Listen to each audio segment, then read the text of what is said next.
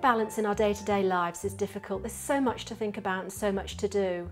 Whether we're just taking care of ourselves or a family, it's easy to neglect some of our most basic needs, like making sure we're eating food that's not only healthy and nutritious, but will give us the energy to get through our busy day. Research undertaken by the Flour Advisory Bureau has worryingly revealed that busy mums and working women are taking this one step further by regularly sacrificing meal times altogether, with 46% saying they skip meals due to lack of time or putting other people's needs before their own. So I'm going to show you some simple solutions for quick, easy meals and snacks that are healthy, nutritious and won't cost a fortune. So let's start by looking at packed lunches. It's very easy to get stuck into a rut with packed lunches, preparing the same lunch day in, day out, and obviously that gets boring.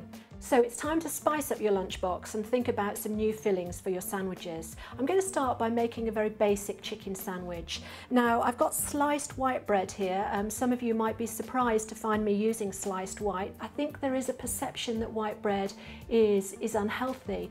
In fact, white bread, like all other breads, provides important vitamins and minerals, things like calcium.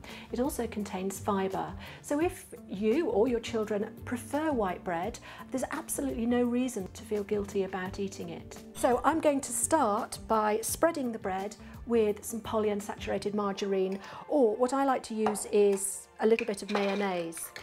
Obviously, if you're preparing the sandwich for yourself and you're watching your weight, use a reduced fat mayonnaise.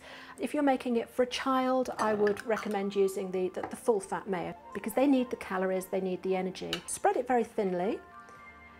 And then you can add to that either some chicken that you have left over from a chicken that you may have cooked earlier in the week, or some ready prepared chicken. So a couple of slices of chicken.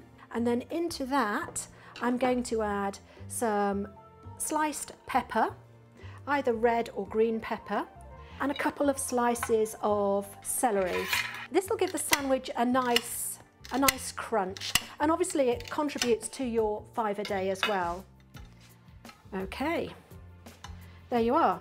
If you wanted some more ideas using chicken and you like spicy food, or your children like spicy food, you could mix the chicken with some tomato salsa, or another idea is to perhaps mix the chicken with some Caesar salad dressing, and then you could add something like some dried apricots.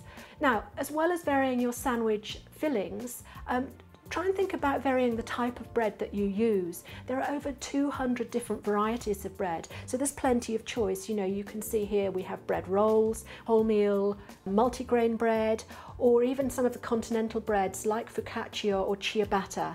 Pita bread and wraps work very well in lunch boxes.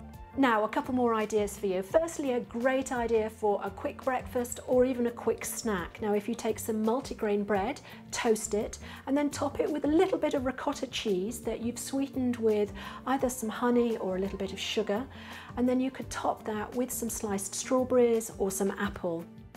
Another idea for a topping for breakfast would be to toast some bread, spread it with some peanut butter, and then top that with a mashed banana. So I've given you some ideas for toppings for toast, for breakfast, or for snacks, for fillings for lunch boxes. But of course you can also use bread in your evening meal, either as a topping for a gratin, or in recipes like fruity chicken kebabs, asparagus tarts, crispy salmon triangles, on the website, which is fabflour.co.uk.